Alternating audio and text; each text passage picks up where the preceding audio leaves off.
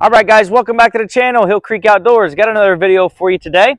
We're going to be talking about the 2022 Polaris Ranger XP 1000 Crew Cab Edition once again.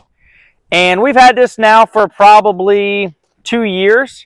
And I did an 8-month review on it. You can check out that video. It's got some good information out there. But after the 8-month review, I started noticing an issue where when it rained really hard, or if there was snow that was sitting up on top of the roof, it started melting. We were actually getting some leaks inside where it would actually drip onto the front passenger seat. And what was going on is there's two pieces to the roof. You have the front piece and you have the rear piece, right? And the rear piece overlaps the front. And what we were noticing was just a little bit of water was seeping in there and kind of dripping on my wife or my kids when they were in the seat there. So we went ahead and put some like tape on top there. We used a Gorilla waterproof tape, and it has worked really well, but it's kind of starting to leak a little bit again. So we're going to go ahead and replace that today.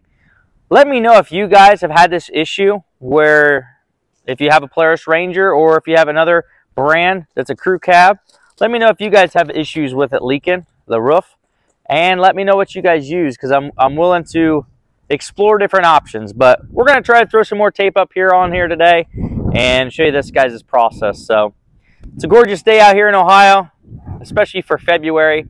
So what better way just to have a good time. Hope you guys enjoy it and learn something. Don't forget to like and subscribe, and let's get to it. All right, there you go. So this is what I did. We got that tape sealed right there. What we're actually going to do is I'm just going to go ahead and, I think it's leaking right here where it kind of popped up again. You can see that. We're going to wipe this down, clean it up a little bit. Then I think we're just going to go ahead and just put a little one right above here and just see if that works.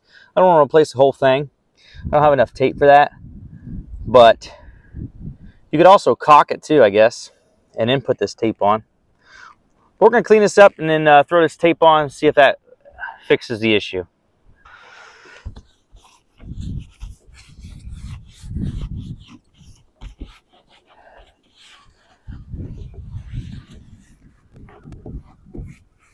I think it's actually just leaking on the back side. So we'll start with the back. I might have to buy some more tape, but this will at least get it. Because it's tapered off in the front where anything would run down. So there's no reason why it would leak from the front. Plus we have seals. We're gonna wipe that down. Now we're gonna dry it off a little bit. Obviously you can't do anything to anything dirty. So you got to make sure you clean it off before you try to apply any type of adhesive stuff. So we're going to let this dry, and we'll show you how to put it on. All right, I already unrolled it, but this is the type of tape that we have. It's a Gorilla tough tape. It's strong, and it says it's good performance, and water must be, will keep water out. So we'll see if this works. We already cut it, like I said, and we're going to go ahead and apply it. It's double-sided, so. All right, so we went ahead and made a good, clean cut. Now, this is the tricky part. I guess we could use our knife. It is extremely sticky. Look at that. You can see it. It's got this little film here that you pull off. We're just going to go a little bit at a time while we put this on.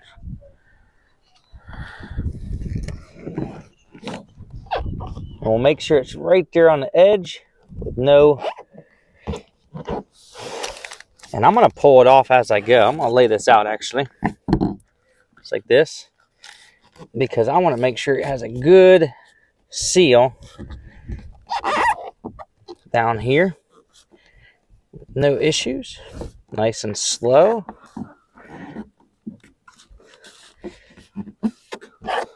Let me move you guys over here.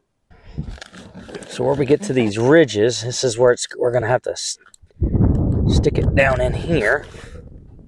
Same with there. And it's a little flexible, so it can expand and actually form the proper way.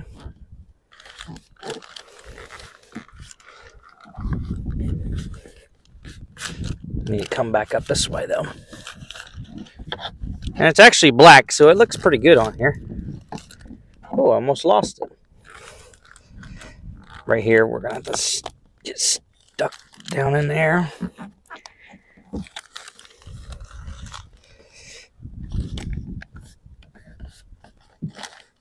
Well, this side here kind of curved on me. A little bubble there.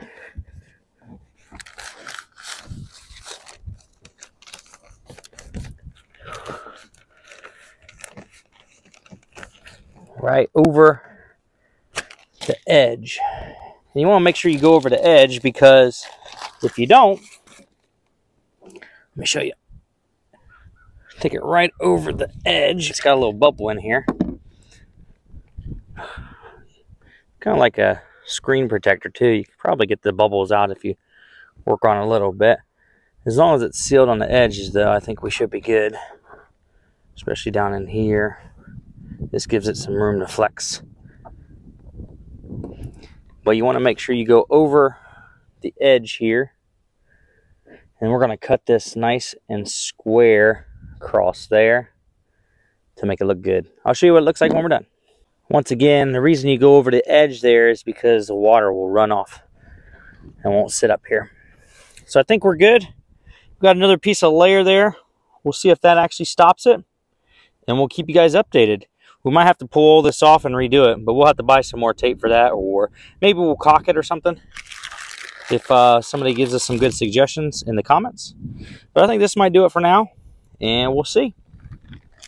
All right, guys, so we got that all taken care of, put on there, nice and smooth on the back side. Like I said, we only had a little bit of tape, so we're going to see if that little bit actually helps us and actually takes care of the situation.